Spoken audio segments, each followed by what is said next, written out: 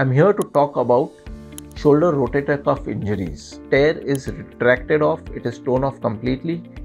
It is very unlikely it is ever going to heal. The main symptoms of a rotator cuff tear is generally pain and limitation of movements, especially overhead movements where you want to comb your hair or even taking something from a little upper drawer.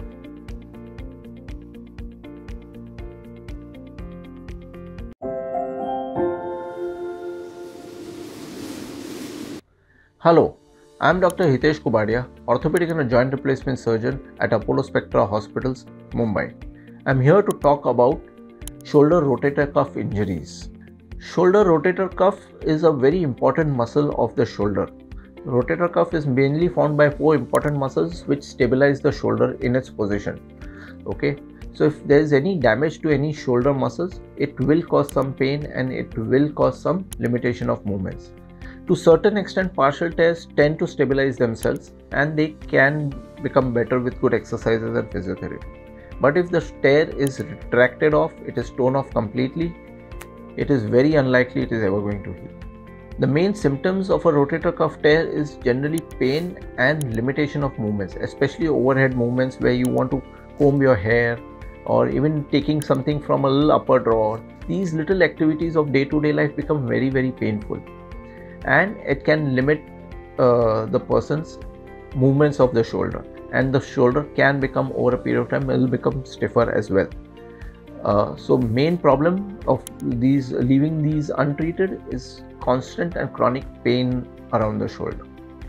As I said, mainly the treatments around the rotator cuff depends on the type of tear and how good or bad the tear is.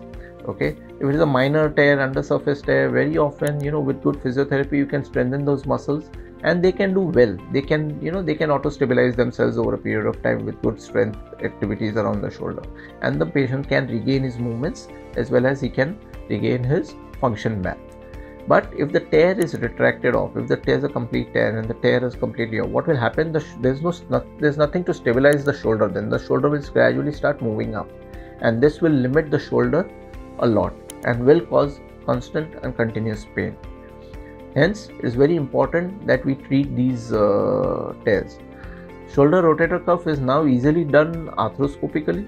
It is again a keyhole surgery where we go in and repair those muscles, the cuff muscles, back to their position, and we stabilize them with good, strong fiber wires.